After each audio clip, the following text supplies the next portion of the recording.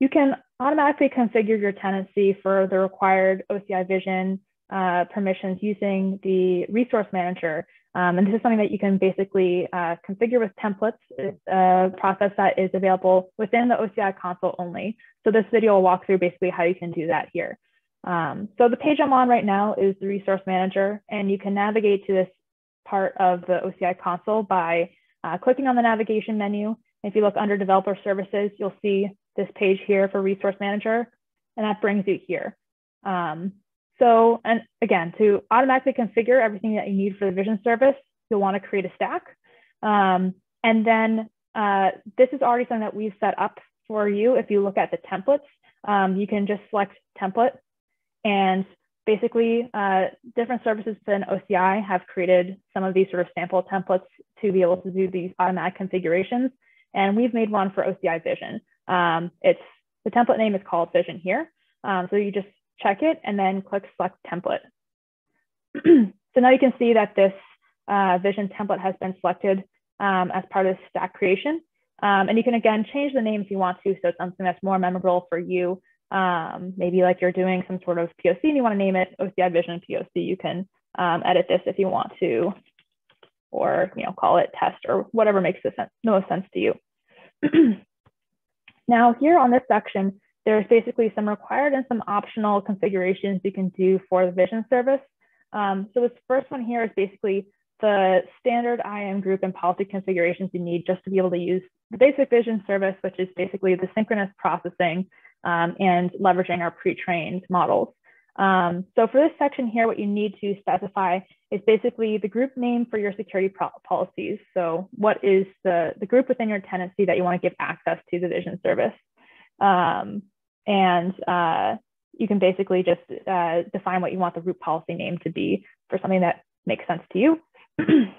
That's required.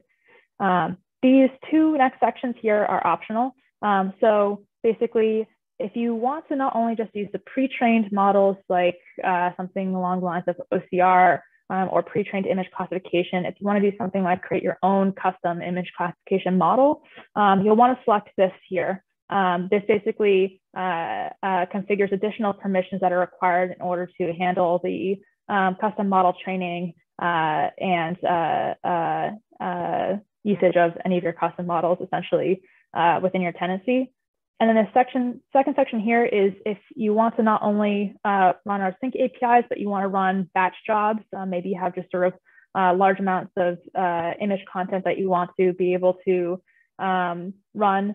So you can basically check this box here for use batch analysis so that you can basically analyze your images asynchronously in batch jobs. So for this one here, what you need to define is essentially the compartment where you want the user group that you've given permission to above here, where they have permission to store the results of the batch analysis. Because again, these will be some sort of JSON object that's the end result of these batch jobs, and you have to put them somewhere.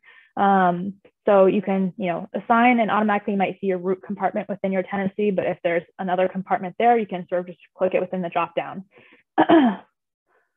Once you've configured everything here, you can click next, and essentially here you can just verify and review all the configuration variables that you were defining in that second step, and make sure that you didn't sort of make some error in which group you wanted to define or which compartment. You can look at all this here. So once you're happy with everything that you've reviewed there, you can select Run Apply. This is applying basically the Terraform script to create all of the vision resources that are needed. And then you click Create to create your stack. And this operation may take several minutes to complete, but basically this would be what you click to sort of kick that